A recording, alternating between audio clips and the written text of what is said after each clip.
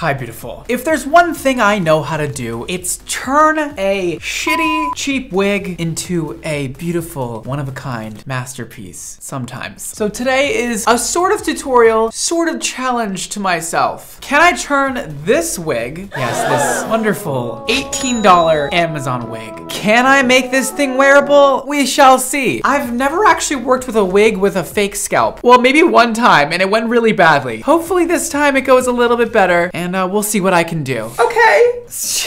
I have to actually make the wig look good. Okay, let me grab the wig. You saw her a second ago. Oh my God. This wig is completely synthetic. These are tracks in here. There's not 1 inch of lace. And there's a plastic scalp. It is way too dense. These curls look bad. Let me show you what's going on up close here. This is the scalp. It's plastic. Okay, I don't even know what that is. This is like a Halloween wig. Look how shiny it is. Oh God. I have my work cut out for me. I've been staring at this for the past 30 minutes, just trying to decide, should I make this video and am I gonna look like an idiot if I can't make this look good? And I was like, I probably will look like an idiot, but at least I'm gonna give it a shot. Let me just say though, I'm sort of pretty confident that I can make it look good. But this is one of the worst wigs. I know it looks like I've completely roughed this thing up before this video and like did a bunch of stuff to it to make it look worse. No, I put it on my head, I took it off, and I put it on the stand here. This is how tangled and matted and ugly it's gotten just by putting it on my head once. We need to make a lot of changes here. You are gonna look like a totally different woman when I'm done with you. You better make me look cute because I'm gonna have to put this on my head at the end, and I don't wanna look like a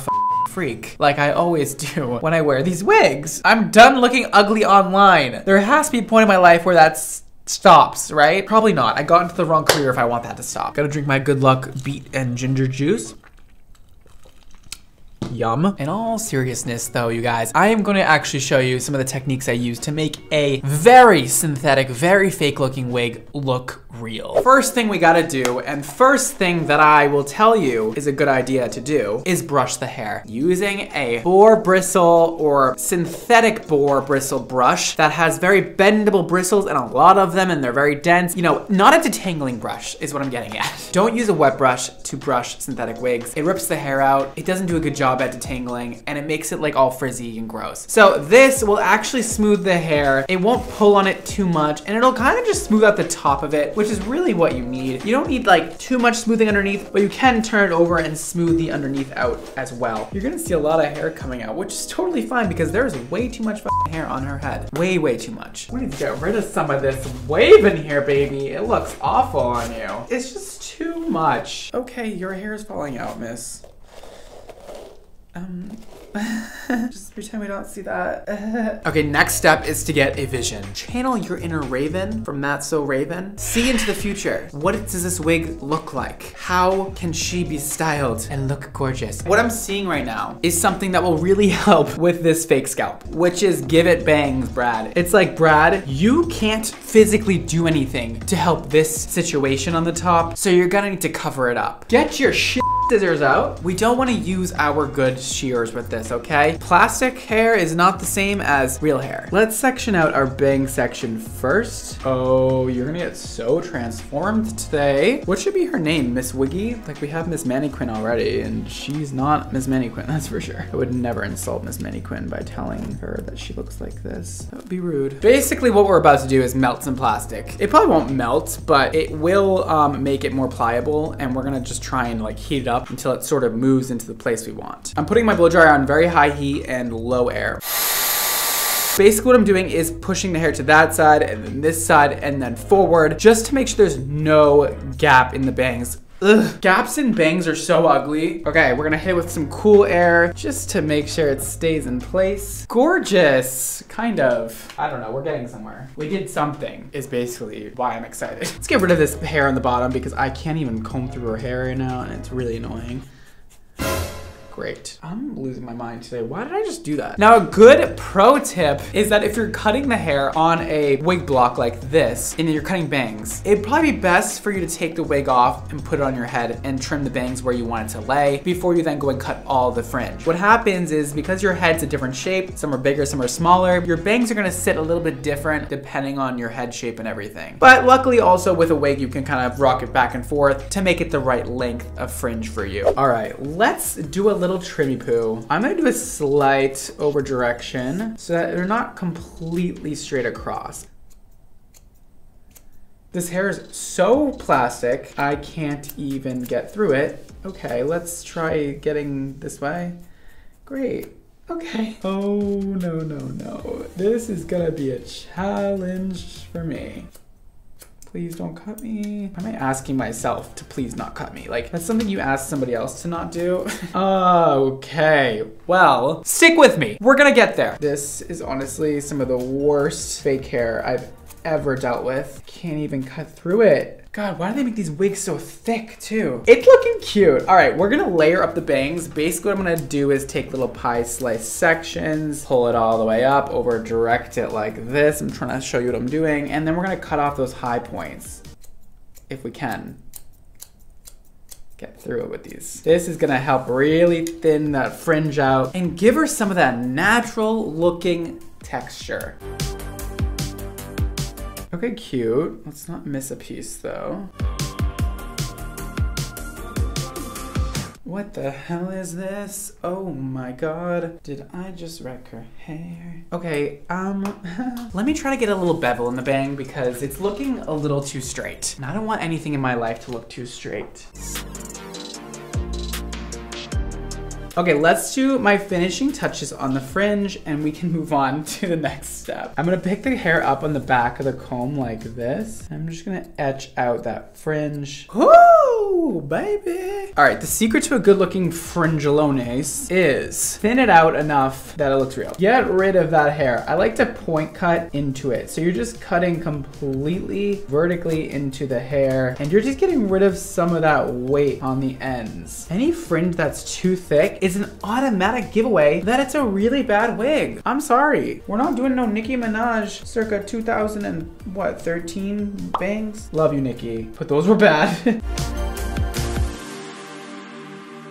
Pro tip, when you're using the round brush to style the hair, you have to let the hair sit in place before you start moving it around because the hair is plastic. You need to let it set in place, okay? When you start touching it, it starts moving what you set it in place to do, and it doesn't stay like that. All right, what else can we do here? Here we are. The steamer is that bitch when it comes to synthetic wig styling. It's gonna get really hot and it's gonna help me get these waves out of the hair. Also, if your synthetic wig is really bulky at the top, you're gonna wanna make sure it's as flat as possible up here. What we're gonna do is put tension on the hair and just grab it like this and just release some of that curl because I just want it more relaxed and more just like natural and like pretty looking. Like we didn't try that hard.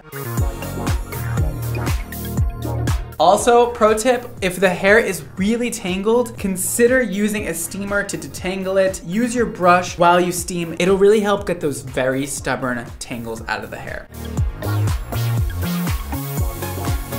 Okay, the hair is now steamed. It's a bit damp, but it'll dry in literally 2 seconds. I am gonna go ahead and start getting rid of this hair. It is way too long.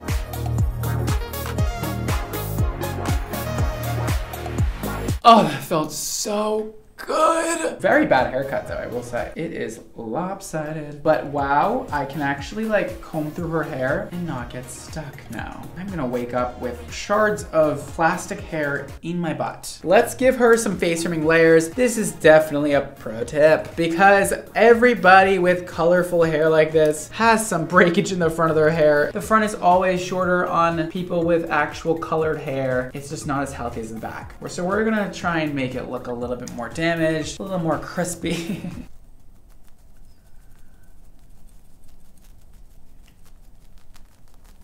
If the damn scissors would cut anything. Ooh, that's cute. I'm gonna just keep going and going and going for a little bit on this front area. Now that the front is starting to take shape and it's looking kind of cute if I do say so myself, it's time to give her layers. We're just gonna start chopping away, basically just taking little pie sections, lifting her hair up, getting rid of those longer pieces that stick out of my guide, and failing to cut through it.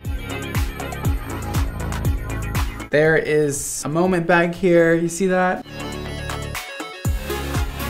I I'm now taking the thinning shears. We are gonna get rid of a lot of bulk at the ends of her hair. Again, naturally, hair is not this thick on the bottom. So we gotta make it look more real. That is the task today, guys. Also, this is gonna blend those really bad layers I just put it in there. So I'm just taking a bunch of hair at once, going down and doing this like 6 or 7 times to the ends until the layers look nice and blended and the ends look a little more thin and fragile. Don't overdo it as I overdo it, because this is the hair that doesn't grow back. If you ruin this, you're out 18 bucks. That's $18 I could have done something else with. All right, now I'm just going in and I'm just taking even more hair out. Instead of going this way, turn them like this and sort of cut into it. I'm trying to add that texture in there.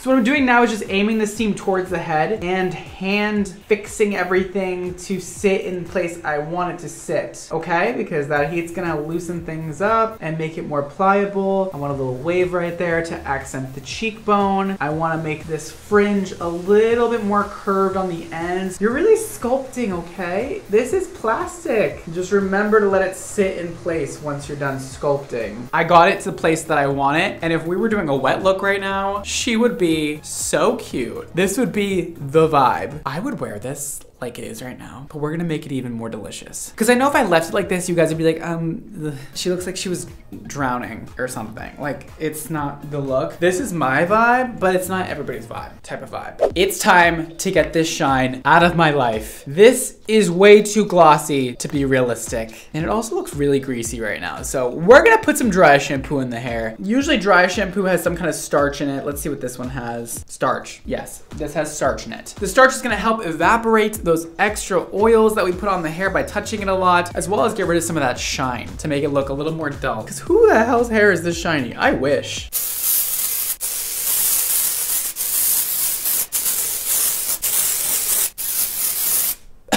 I was burning hot, and now I'm burning hot and I'm high off these fumes at the same time. It's not a good combo. Now that everything in my room is covered in dry shampoo, as well as my lungs, we know that we've gotten to the last step. That was a pro tip, by the way. I forgot to say it. You're probably not gonna get very more pro tips from this point on. Sorry about that in advance, but I'm stressed and hot. It's curling iron time. We're gonna make these waves look a little more uniform. Okay, we're gonna put this on the like second lowest temperature. I am going to wrap the hair around like this. I'm not going to burn the hair, I hope. Oh no, I burnt the hair. Oh no, I burnt it. Okay, plan B. Don't do this if the hair is extremely synthetic, because this one is, and you apparently cannot use heat on it. I am showing you the mistakes I make in life so you don't make them. We're breaking out the hot rollers. This is a better idea. They don't get as hot.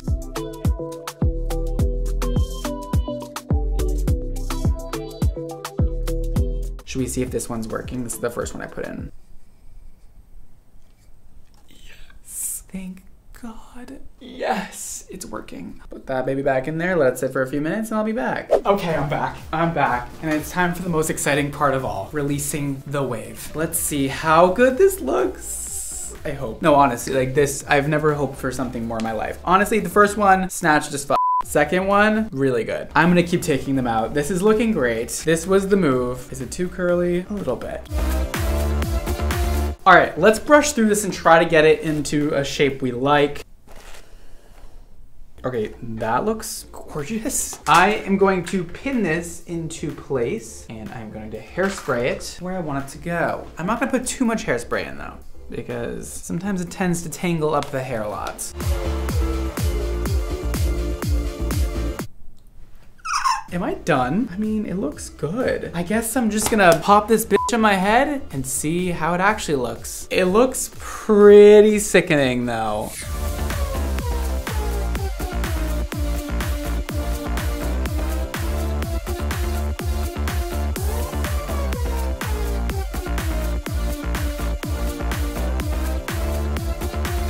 Well, those were the results of a lot of patience and a lot of work on a very synthetic, very cheap wig. I don't know if I'm like obsessed with the results. It was cute. Could it be better? Probably. Could I have spent more time on it? Probably. Also, when I put the wig on my head, I definitely did some maneuvering and altering of it to make it all look appropriate. Sometimes I look fucking crazy in wigs. I feel like if I put this on a girl, it would look actually amazing, but I looked like just an ugly drag queen in it. I will say though, that was a gigantic challenge. It definitely came a very far way since the beginning of the video. Hopefully when I watch this back, I'm like, whoa, okay, it does look a lot better. Brad, in the future, what do we think?